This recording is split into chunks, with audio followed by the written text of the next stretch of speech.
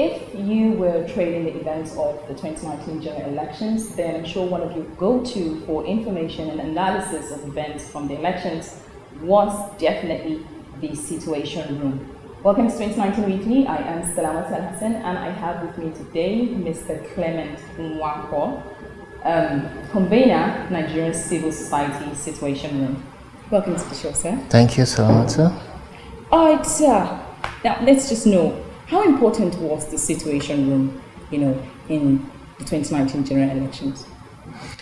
I think we did our bit. Certainly there was other organizations who did a lot of work on the elections. What we did as Situation Room was provide a platform for several organizations who are working on election issues, agreed to convene under the platform of the Nigeria Civil Society Situation Room, so that while groups are doing what they're doing in their own right as their own organizations, they all come together under the platform to exchange ideas, to collaborate, to work together, and provide a common impetus for concerted action. And that's what we did on the elections, pulling together the resources of more than 70 Nigeria civil society groups to make the impact that we did on the elections. And I think we made a lot of impact.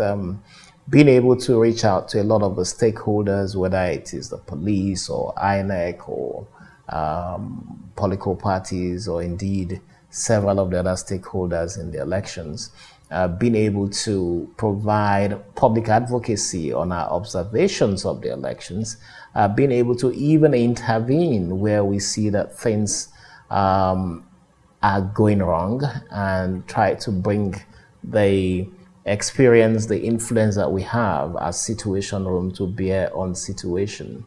So I think we would say that we did a great job, and I think a lot of Nigerians have made those comments as well. So we really are proud of what we did as Situation Room and continue to do as well. All right. You talked about interventions. What were one of the interventions that you actually, carried out or pushed for in the 2019 elections that made it different? I think there were a lot of criticisms of the security forces, of the police, but particularly of the military. But in the last 2 weeks or 3 weeks before the elections, there was a change in the police hierarchy. A new acting inspector general of police was appointed. Within a few days of his appointment, we did meet with him and continued to emphasize the same issues we had been emphasizing with the Inspector General of Police before him, Idris, pointing out the concerns we have about the need for the police to be non-partisan with the elections. I think that the concerns we had about the possibility of massive police partisanship pulled back because we got assurances from the Inspector General of Police that he would ensure that police officers who are deployed for the elections where name tags are identifiable and would behave in a professional manner. I wouldn't say we got it completely right with it or that he got it completely right, but I think that the fears we had were minimized. I think the biggest problem we had with elections was a lot of it dealing with the military getting more involved than they had hitherto been involved in.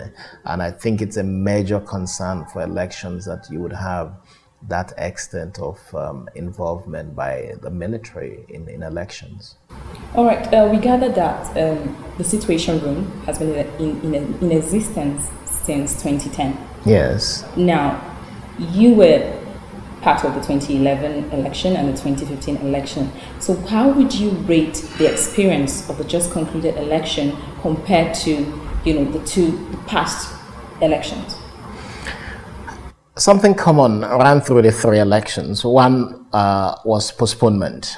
And with the 2019 elections, it was postponed a few hours to opening of polls. Again, this was a common issue. And I think that in each of these cases, Situation Room was very prominent in drawing attention to the challenges. Of course, the 2015 was the military specifically asking for postponement of the elections. In 2011, voting had started, and we found out that as Situation Room, receiving reports from the field, that there were no materials to collate the results at the centers. And we drew INEC's attention to it, and INEC averted what could have been a major disaster in conducting elections without the sensitive materials needed to collate the results, and so it postponed it. In 2019, we also discovered quite close to the elections, and it became stark a few hours to the election, that materials had not been distributed across the country. And we drew INEC's attention to the fact that the danger that that posed was that you would have staggered elections. Some parts of the country had received materials, some had not. And we drew INEC's attention to this and insisted that you couldn't conduct an election in that circumstance. It would be a disaster. And so INEC pulled back and postponed the elections by a week to enable it to be able to distribute materials across the country. So what could have been potentially a very, very disastrous election was recovered. I wouldn't say that we were satisfied with the 2019 elections. I think that when you put it side by side with the 2015 elections, 2019 represented a setback, and we're very disappointed because we know that INEC had worked hard, but also that INEC had given us assurances of what improvements it had made. So it was a major disaster, a major disappointment for us that the gains we thought had been made far and above 2019, far and above 2015 did not appear to have reflected in the preparations for 2019. Overall, we were disappointed with the elections in comparative terms with 2015.